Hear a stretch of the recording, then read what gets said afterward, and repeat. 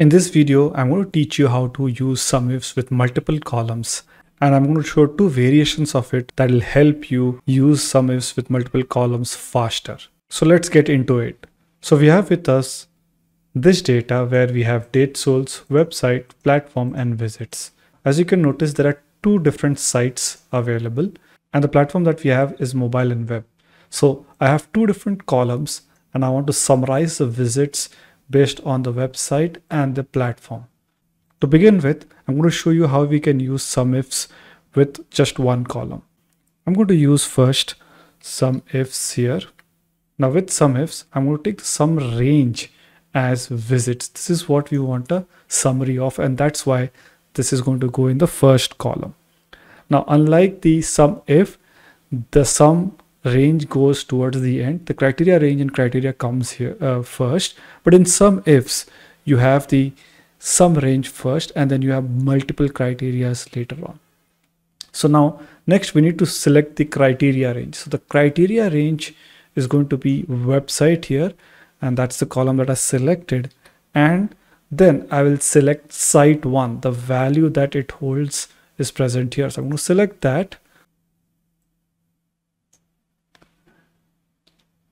So I'm going to select this particular value, and now I will have the sum of site 1 visits in this particular data, right? So if I had to sum up all the rows that have site 1 in it and sum it up, that would be 75,233. That's the number that we got, right? And so if I drag this formula down, I should be getting the sum of visits for the site 2, that is this, right? And that is 84,292, which is what we got here.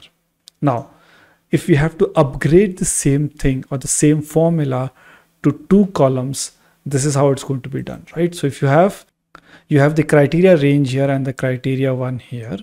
Now, you just need to say comma and extend that particular criteria. So let's do it again and write for multiple columns, right? So it's going to be sum ifs, the sum range is going to be this one here, comma, and I'm also going to use the criteria range 1, that is website, comma, and this time I'm going to give site 1 as the input, right? This is the first criteria.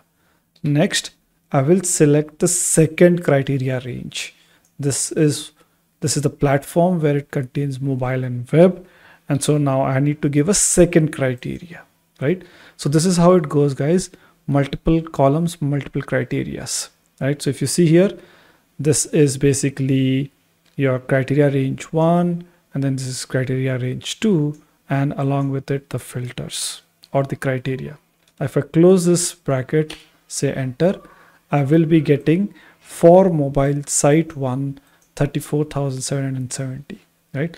So basically, if you take all the mobiles for site 1 here, that will be 34,770, which is what we got here. And so if I now copy this down, I will get 40,463 for web visits. And so if I sum up these two, it should be ideally equal to the site 1 visits here, right?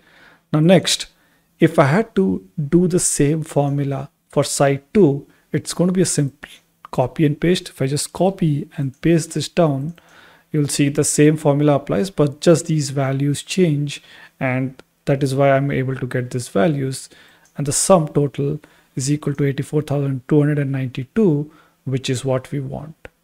Now next, so I told you I'll be showing you another simpler example for this, and this time it's more like pivoting data, right? So if I basically insert a pivot table here and expand this a little bit, if I take, let's say, website and platform and say visits, so this is how I get the summary. Now if I change the layout a little bit, it's going to be similar to what we saw in the sum of multiple examples here. So if I go to the design tab and say subtotals at the bottom of the group and report and insert a blank row, report layout more of a tabular form, and let's show this at the bottom. Yeah. So this is how you will basically get the summary that we have here if I had to put it in pivot table. But the way that we are going to modify now is that I'm going to take platforms to the columns area, and then you'll see that you get a totally new summary, which is much more concise and much more readable, along with the grand totals that is available here, right? So this is what we're trying to recreate in the second example. So for the second example, I have the summary placed here where I have site 1 and 2 and then mobile and web here. And now I want to get the use Sumifs to basically get the value here. So we'll begin by doing something like this. I'll say Sumifs. The sum range is going to be visits here, comma. The criteria range is site 1 here and site 2, that is websites, comma.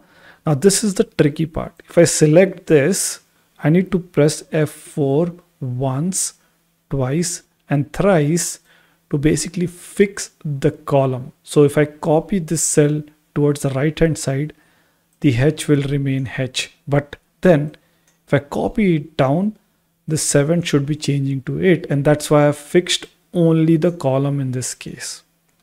Next, if I select the other criteria range and then select the criteria for platform, it's going to be mobile. So in this case, you have to fix the row. So if I say F4 once and twice, now you notice the row will be fixed. That's because I don't want this criteria to move down, but I want it to move right hand side because it needs to change to web, right? So that's how I basically use the Sumif function, just change the fixing logic a little bit. And so if I do enter and copy this formula and paste it for all the 4 cells, you'll see I'll get this summary that I have, which is equivalent to what I have generated here, right? So these are the 2 methods of how you can use Sumifs with multiple columns to generate a summary.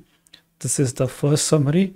This is more like a tabular format where we get this output. And this is more like a cross table format where you get the value and it's much more summarized with grand totals and totals visible much more easily. And to just call it out, you'll see that it's also very similar to how you do things on pivot table.